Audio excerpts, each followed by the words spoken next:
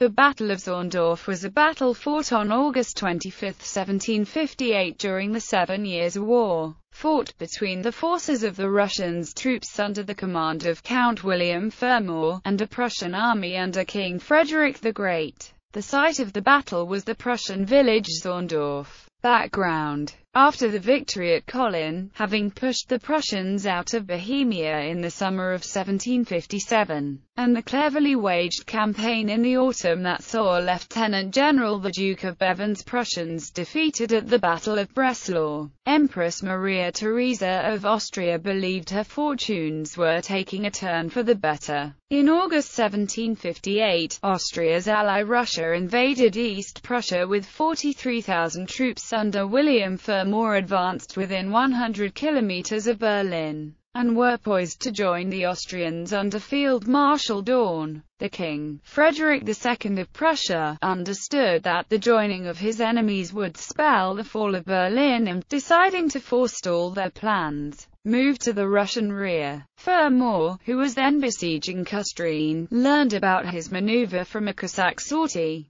He lifted the siege and occupied an advantageous position at Zorndorf, 10 kilometers northeast of Kustrine. Battle. On August 25, Frederick's infantry attacked a Russian observation corps, which consisted of young conscripts only. The Russians managed to hold their own until the famed cavalry of Friedrich Wilhelm von Seydlitz struck against them. The Russian cavalry clashed with the Prussians, but was routed and had to flee towards the lines of the Russian infantrymen who, confused by clouds of dust and gun smoke, mistook them for the Prussians and opened artillery fire. In the meantime, Frederick's infantry fell upon the left wing of the Russian army. Frederick intended to repeat the oblique order assault that had granted him victory at the Battle of Leuthen. Yet as the Russian lines were unable to retreat due to the swamps in their rear, and the left flank of Frederick's army was likewise unable to enclose the Russian lines because of the unfavorable terrain and successful Russian resistance, the battle took the course of an extremely bloody, frontal clash of the adversaries' armies within a narrow battlefield setting.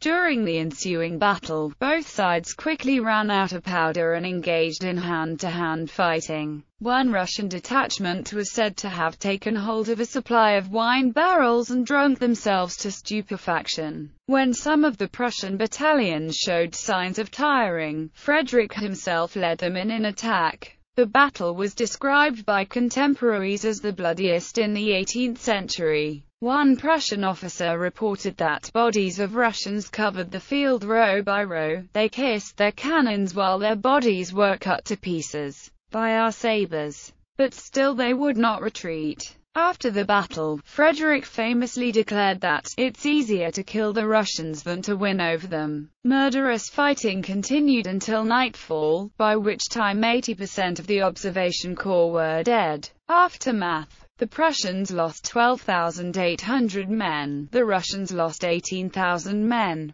That the Russians took such heavy casualties and did not retreat left an imprint on the Prussian soldiers and Frederick. Before the battle he regarded the Russians as incompetent. Afterwards he began to respect them. The battle appeared inconclusive, however. Although the Russians kept the battlefield on the following day, Fermor was the first to retreat towards Landsberg. His retreat prevented the Russians from reaching their Austrian allies and allowed Frederick to claim the battle as his victory. A view also popular in 19th century historiography, although some Russian historians still dispute the outcome. While a strategic success for Frederick, the battle nonetheless took a severe toll on its army, which was to fight further campaigns against numerically stronger forces.